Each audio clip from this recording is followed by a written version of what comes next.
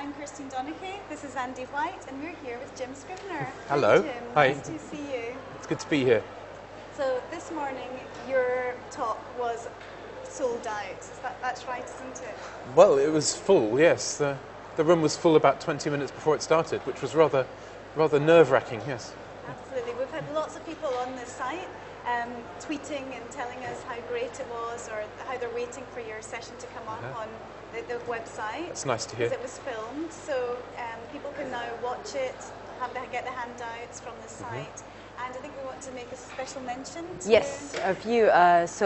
Sophie O'Rourke, Sandy Millen, David Reed, and English Australia. Thank you for tweeting. Thank you very much. And I hope you're happy with this as well, extra. I don't know what people will get from the film, because it was a workshop, not a talk. So a lot of it was the audience doing things, and I hope that there's some sense of what's going on in the film. I really don't know what it'll look like on... Well, a lot of people use the sessions as well for kind of almost like workshops. You can pause it, do the activity, and then get back. It just doesn't. Well, I believe the handouts are online, so people can download those and use those if that's how they want to do it. Let's talk a little bit about what happened in the workshop then. It's Demand High. Demand High, yes. And you came up with this with the fabulous Adrian Underhill. True. All right, can you tell us a little bit more about it? Okay, Demand High is an idea that, as you say, Adrian and myself came up with. It's the result of about 2 years of us having regular conversations and chatting and just trying to review what we'd learnt about language teaching through our careers. And we started to draw some conclusions, and one of the conclusions that we came to is that we nowadays see a lot of really good teaching going on, but it seems that students are not really being pushed and challenged, that somehow the methodology and the good materials are doing a lot of the work, and students are sort of going through the motions very often. They're doing an exercise, the teacher says good, good, good, good, good, and then they move on to the next thing. But nobody's really pushing and saying, is that really the best you can do? Is that the most you can do? And so in the workshop today, I took the example of one typical important stage in a lesson where students have done an exercise, perhaps individually or in pairs, and then the teacher goes through with the class what the answers are. And I was trying to contrast the difference of what's the answer to number one? Good. What's the answer to number two? Good. Number three? Good. I was trying to contrast that sort of tick box approach with what else could you do with an activity? And I threw out this sort of slightly ridiculous challenge. If you wanted to extend that stage of just checking the answers to an exercise for a full 60 minutes, what are some of the things that you could do to get value out of that? The basic idea is, can you move away from just fixing an answer? Because fixing, they either get it right or they get it wrong, and if they get it wrong, then you can make them get it right, but there's not necessarily awareness and insight that comes out of that. So where else could you take it to help learners really explore and understand more? And what are some of the things then that participants came up with? They came up with some fine ideas, some ideas about, going behind a question and asking things like, so why did they say that? Trying to say it in a different way. What would it be if you said it in a different context? How would you say it differently?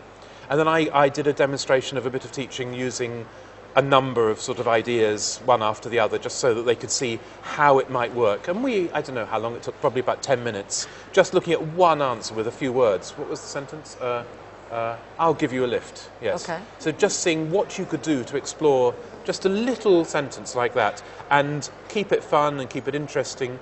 And basically it's just drilling, but drilling that pushes at what the learners are capable of doing. So thinking about the stress, thinking about the context. And we did a bit of repetition just inside the head without actually saying things, which is quite an interesting technique. Yes. Yes, I've seen Adrian Underhill do that before. It's fabulous. He did it with pronunciation. Yeah, it was really great. You said something very interesting, that the teacher might be doing the methodology really well or using the materials really well. And referring then to methodology, is this a new methodology? I'm glad you asked that, because a number of people have said that we've introduced a new method, and we're absolutely adamant that this is not what it is. Demand High is, at basics, it's just an idea, and it's this very simple idea or question: are you challenging your students as much as you could, and what could you do more if you're not challenging them enough? So we're calling it a meme rather than a method. I like because that. What we want to do is we want to throw this idea out into the language teaching world, and then we're very happy for people to take the idea and twist it and change it and mutate it and explore it and I don't think we own it anymore, because there's lots of people already doing seminars on this subject and we don't know what they're doing. People are doing it in Delta experimental practice assignments. So the idea is out there, and to some extent that's all we wanted to do. We just wanted to push a little bit at this idea that we've reached some sort of ultimate in methodology and everybody's having fun and everybody's running around and playing games, but have we lost sight of what it's all about? And what it's all about is, where is the learning going on? What is the learning? Yeah, it's quite interesting that you said, okay, we don't own this, No. and a lot of people are picking up on it. Last year's IATEFL, this theme came up again and again. Yes. With Jeff Hardy-Gold, Duncan Ford, a lot of people talking Anthony about Gotham it. was talking about it, yeah, and he's very much in the same sort of territory. Yes. I mean, he classes, I think what he does, more under dogma than under demand high. And it doesn't really matter what you call it, but I think a lot of people are starting to question the sort of orthodoxy of where we've got to in ELT, that it's all become about fun, about turning the pages of materials. There's this dreadful verb, cover materials. Yeah. There's an awful lot of teachers who feel their job is to cover materials, to keep turning the pages, and we're simply saying, that's all okay, whatever you do is okay, but is there a tweak, a twist that you can add to it that actually you start as a teacher thinking about, where is the learning in this? And once I've understood where the learning is, how can I help the learning happen more? And how can I worry more about that and a little bit less about making sure I've got pretty pictures or great games or point scoring or whatever? So what would you recommend a teacher does if they want to now reassess themselves and in a lesson tomorrow? What could they do? Well, we have got a website, which I'd love to mention. It's a WordPress blog, and it's called Demand High ELT. And one of the things we put on there are observation tasks. So teachers can download an observation task, give it to a colleague. It doesn't need to be a director of studies or a head teacher or anything. Just give it to a colleague, say, come into my lesson. And these are observation tasks that specifically focus on how much you're demanding of your students. And it's asking you to look at things like, when you check answers to an exercise, do you just say, number one, good, number two, good? Or do you push the students and do you explore? And it's asking you to look at these things. So you get some good feedback and hints about where you could go further from that. So that's demandhighelt. WordPress.com or whatever it is. Yeah. If you just do a Google search for Demand High ELT, then that will find it. And you said that's together with... That's me and Adrian. And Adrian Underhill. So far, we're the people who are sort of powering this, but we are rather hoping that other people will get involved. We know we're getting a huge number of hits on the blog, although the curious thing is very few people are actually daring to post anything. Okay. We're getting very, very few comments, but we're getting a massive number of hits. So a lot of people are reading it, and we're hearing about a lot of people around the world doing seminars on it and trying it out in their teaching, but somehow we haven't quite worked out how to get more voices involved. So I don't know if we're scaring people. I think the name may be Demand High. It's a little bit scary. You're also demanding a lot from the teachers, aren't you? Well, I think that may be part of it. Maybe dogma is more sort of all-inclusive by it, sort of, whatever you do in the class may be acceptable, whereas we're sort of saying, there are things to aim for. Yeah, so if you're watching now, go to the site and give some feedback to Jim and Adrian. Let them know what you're doing. Well, we will try and rebuild the site, I think, over the next few months, and we'll try and rework it so that the main strand is simply a message and reply thing, and then people can access the other bits if they want to.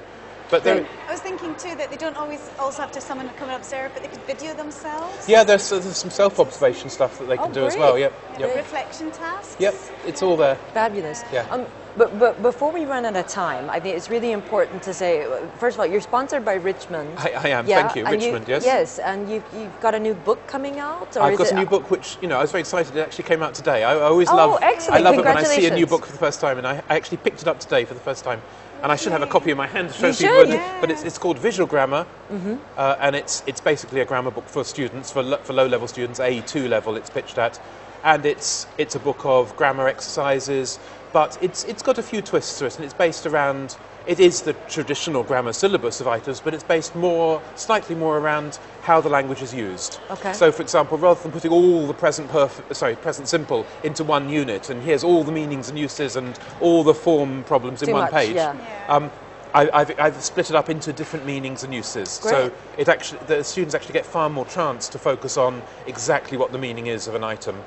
Fabulous. Visual grammar. Ask, does it have an answer key, or does it push them to find the answers themselves? Well, you can buy the Demand High version without answer key, or the Demand Low version, which has the answer key in the back. And there's a lot of online for the teacher. There's a whole pile of every unit will have the material from the book available as online material that they can use in class. So the teacher can actually make use of that, and the teacher can choose then how far to push the students in the lesson. That's great. Thank you very much, and best of luck. Thank you. Yeah, Thank you very fabulous. much. You're such a powerhouse. We didn't even get to learning teaching at all. Okay. Yeah, next time. So thank you very much for watching, and we'll be back in a few minutes with Mark Walker.